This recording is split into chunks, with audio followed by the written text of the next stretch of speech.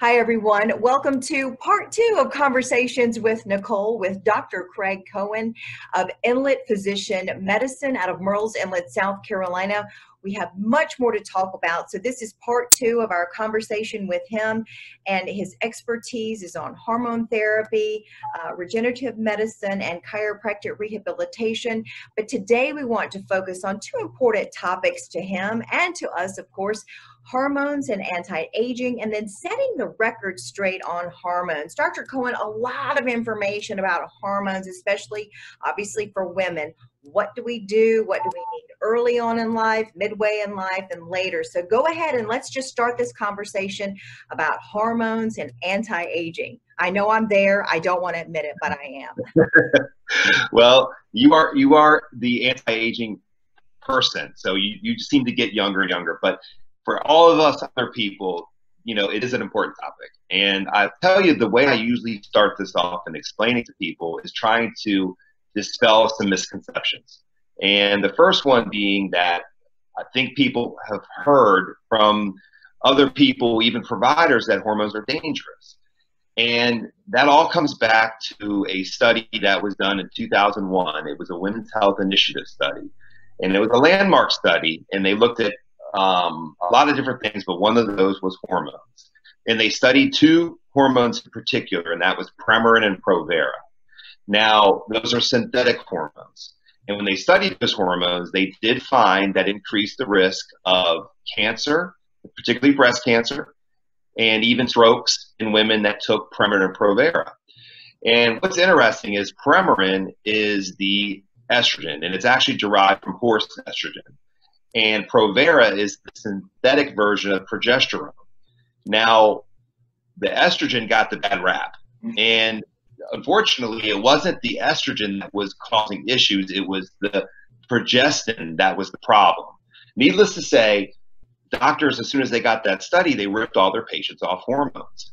Right. And unfortunately, all these women suffered and continue to suffer because doctors are misinformed and people are misinformed because they think hormones are bad. So I guess we need to clarify the difference between synthetic and bioidentical. Yes, synthetic hormones are dangerous. I would never put my patients on any synthetic hormone. But bioidentical hormones, they're plant-derived. They match the same chemical structure as the thyroid your body makes naturally.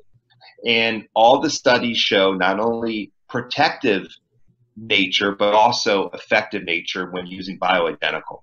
So I just want to clear up the difference between synthetic and bioidentical because it makes a huge difference. And unfortunately, women are scared off, but they're not talking about apples to apples. They're referring to synthetic hormones and not bioidentical. So why do we need to add these hormones as we age? Explain that. Yeah, I think we could start with estrogen. Estrogen is so important to women. And as you go in, or anyone goes into menopause, their ovaries stop producing estrogen. And estrogen is dynamic. It's so important. It's important for a lot of different things, but the main things that it's important for is cardiovascular protection. Number two is it decreases the incidence of weight gain. And as you get older and your hormones change, you tend to gain more weight. And it's that weight gain, which we call visceral body fat, that causes inflammation in the body that leads to chronic disease. So weight gain is very important as we get older to try to avoid, because that causes high cholesterol, high blood pressure, heart disease, diabetes. The other thing is bone loss. Osteoporosis, I tell my patients, the mortality rate of a fractured hip in a menopausal woman is higher than the mortality rate of that of breast cancer. So you're more likely to die from a fractured hip than you were from even a breast cancer diagnosis. That's how serious it is, the osteoporosis and osteopenia. Right. You other get unfortunate other things are loss of collagen, so you start to look old, vaginal dryness and atrophy, so intimacy becomes more difficult because it becomes painful. And just overall how you feel. But we think about the symptoms, the hot flashes, the night sweats. That's from typically loss of estrogen. So estrogen is paramount, and estrogen is king. So it's really protective of health, but mostly cardiovascular, Alzheimer's, dementia, When you don't have estrogen, your risk increases. Just overall function, joint pain, all that is really improved by replacing your estrogen as quick as possible. So what about progesterone? We need that as well. Oh, progesterone, the antagonistic partner of estrogen, right? Yeah. So without progesterone, you can run into a few different problems. Now, it enhances the benefit of estrogen. And all the studies show the breast cancer protective benefit of progesterone. When you said it was the progestin that was the problem in the WHI study, it is. It was the synthetic version of that drug, but the bioidentical version is breast cancer protective, and every study shows that. It was a misconception too that a lot of doctors think that if you have a hysterectomy and you don't have a uterus, you don't need progesterone, but you do, because you're going to lose the breast cancer protection and also estrogen dominance. You don't want to have too much estrogen, so that progesterone helps balance the progesterone helps balance the estrogen. And women love it because it helps them sleep better, which is a huge complaint in menopausal women is insomnia. So it really helps them relax and sleep better. So progesterone is huge. So in order to know what you need to have your blood tested, analyze that, and then you decide the balance. Is that how that works? Yeah, so it's hard with women sometimes, and they go through a phase called perimenopause, which is before menopause, and anything can happen in that phase. So we typically diagnose menopause as about a year when your periods, are over, and you have an FSH, which is a blood test, above 50, and then it's pretty safe to say that you're now menopausal and you're not really making any more estrogen. However, there's other hormones that women should really consider before menopause. And a big one is testosterone and thyroid. Those are two huge hormones that women, particularly women, tend to not think about because they think of testosterone as a man hormone. But it's really important for women to make sure that they have adequate testosterone levels. Okay. So again, the way you have to figure that out is to go in, talk to your doctor, and work through that process, because it may take a while to find the perfect mix for you to help you feel better. Yeah, and I would suggest going to a provider that really has studied hormone replacement therapy, because it's not something you get from traditional, schooling. It's something you have to really look into a little deeper and have, advanced training in, because it is a different. Yeah, well, yeah, it's a good paradigm for me because I tend to look at health a little more holistically, and I look for ways of enhancing health by using more natural ways, and bioidentical hormones are right up that alley. Well, that makes perfect sense, and a lot of people want that, and so that's important that you are getting them the information that they need. So I feel like you've sort of set the record straight on the hormone situation. What else would you add into the mix of what we're talking about when it comes to hormones? Yeah, I sort of just, glazed over thyroid. And I got to tell you that I have so many people that come in with the symptoms of, I'm fatigued, I'm tired, I just can't seem to lose this weight no matter what I do. I try to diet, I try to exercise. I'm cold in situations where other people say it's not cold. I just don't feel right anymore. I can't put my finger on it. I just don't feel like I think I should feel. And, we really talk about thyroid, and they'll say, well, my doctor tested my thyroid and it's fine.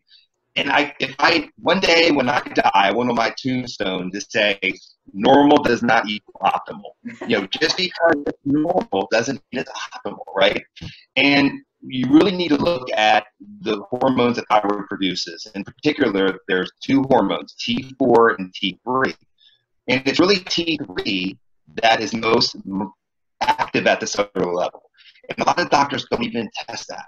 And I see so many patients, even the ones that are already on thyroid medications, they don't have enough T3 and they're manifesting all the symptoms of an underactive thyroid. So thyroid is so important, and it's like turning a light switch on sometimes in people that have an underactive thyroid. It's like, opening up a new world that they didn't know existed. So you really got to think about thyroid. And that would be men and women, though. Oh, absolutely. Yeah. I mean, I know I said, it's something with women that we think a lot more about the hormones, but But yeah, I thyroid mean, is everyone, yeah. yeah, especially with the fact that we're walking around here and everybody's overweight and everybody just wants to be the best version of themselves. Yeah. And I think thyroid, and again, I use bioidentical thyroid replacement, not synthetic thyroid. So I tend to feel like that's your better, most effective route of replacing thyroid is to use the bioidentical version rather than the synthetic versions. Well, if I've heard anything from you during this conversation, it's that you believe in the bioidentical, not the synthetic, which is where you get a true version of what your body would need. That's right. So bioidentical is the same genetic molecule or blueprint that your body produces naturally. So there's nothing synthetic added to the mix. And I think that's why it's so much safer and so much more effective, is because we're just matching what the body produces on its own, rather than adding in other things that the body doesn't know and doesn't recognize. I think this is a conversation that we could continue with, but I want the takeaway for our audience today to understand that if you don't feel good, you're approaching later in life, and maybe some young people also need to know if there's something going on with them, whatever the case may be, whether it's thyroid or your menopausal. Get advice from someone that you trust and someone that deals in the whole picture, more of a holistic picture. And that may be the key for you to feeling better and having your best self, your best health, and not just popping a synthetic pill for a symptom, but really getting healthy. Yeah, you said it perfectly, and I think we all just want to function as well as we can for as long as we can. We want to feel good. And, that's really what we're after, is just allowing people to feel better and, being health preventative. I mean, what I really get geeked out about isn't so much giving people, energy and better libido and more muscle mass and decrease. All that stuff is wonderful, but it's that things under the surface. It's the cardiovascular protection, less likely developing dementia, Alzheimer's, improve bone health.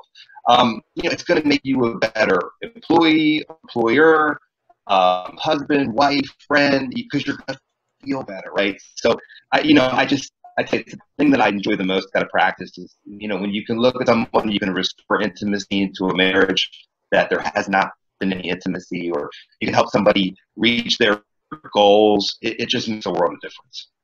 Well, I want to thank you for your time for this conversation as well. We can come back and reconvene and talk about some more topics and ways to help people live healthier, happy lives. And if folks want to get in touch with you, we'll make that information available to them in the description below. But wherever they may be watching from, the important thing is to find someone reputable and someone that truly has their best interest at heart and will take that holistic approach so that they can live a healthier, happier life. I want to thank you for being with me today. I look forward to talking to you again. Thank you so much, Dr. Cohen. All right. Thank you. Have a great evening. Absolutely. Folks, thanks for watching this edition of Conversations with Nicole. Hope you have a great day.